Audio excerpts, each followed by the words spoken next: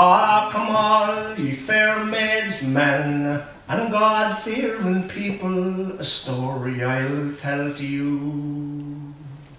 On the 7th day of January in 1982, the frost and cold would sin your soul and pierce you through and through. Now it's of a sad and grief-laden story I'll now unfold for you.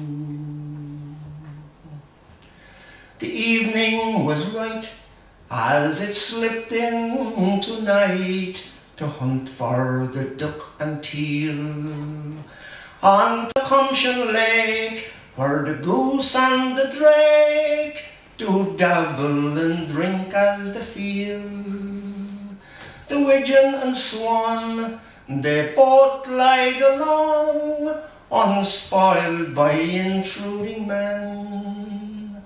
It's a haven for game, from the wild to the tame, be it brent goose or water hen. In the fiberglass boat, these two families did float to the island out on the lake. Patrick Welsh and his son, with their dog and their guns, in an evening sport to partake. With his brother Tom, his sons Vincent and Tom, as oft times they had done before. It was little they knew, their time it was due, they'd never return no more.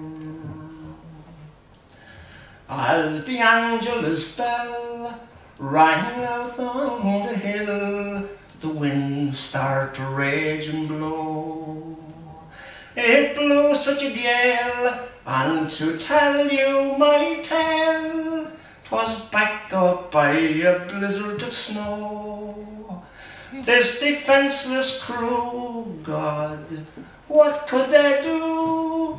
Their dinghy so light on the wave.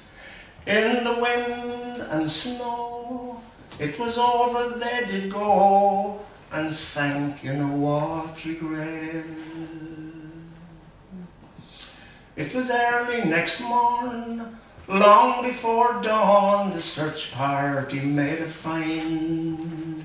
3 woolen caps that were worn by the chaps adrift on the snowy brine.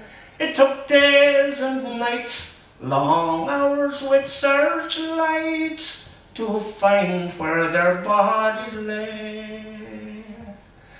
They're gone to their rest in the arms of the blessed, preparing for Judgment Day.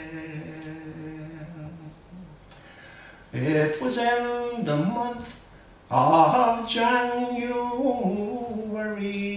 as the snow lay on the ground. In a churchyard still, 2 graves they did fill, such grief will ne'er be found.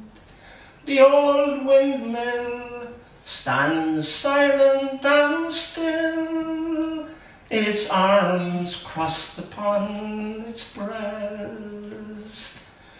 The lake now is calm, her victims have gone to their eternal